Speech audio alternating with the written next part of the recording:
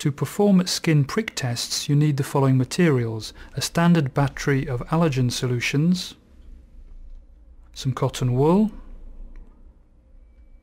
a 70% alcohol solution, some Stella Point prick lancets, a marker pen for marking the test site and delimiting the surface area of any skin reaction, and a short ruler graduated in millimeters for measuring the wheel diameter.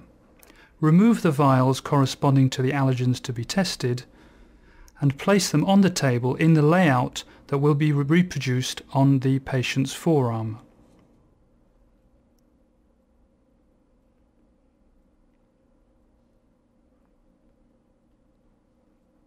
Once the patient has placed his or her forearm on the table, the first thing to do is to degrease the skin with the alcohol solution. This makes it easier to deposit drops of the allergen solution and prevents them from spreading out. Clean the skin thoroughly, but ensure also that you wipe thoroughly, thus removing residual alcohol which could otherwise act as an irritant during the subsequent test. Next, use the pen to accurately mark the sites beside which the drops of allergen solution will be deposited. The allergen sites should be located between 3.5 and 4 centimeters apart. Next, allergen by allergen, place a drop of solution on each corresponding test site to one side of the ink dot. Place the drop directly in contact with the skin whilst ensuring that the drop does not spread out.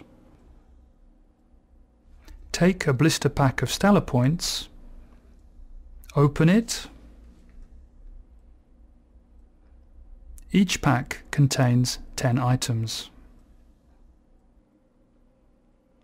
The plastic-bodied Stella Point has a 1mm prick lancet at one end and is designed to enable you to lance through the allergen drop without drawing blood.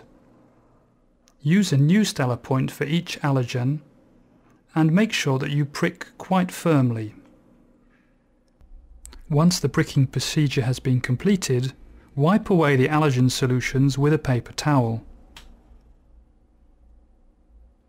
15 minutes later, you can read the results of the tests with the ruler. Ensure that you measure the wheel diameter precisely and note the result on the test sheet.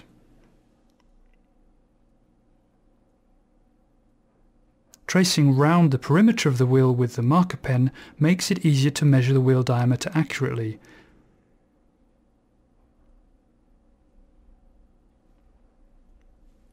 Here on the left we see a very significant reaction with a positive control on the right.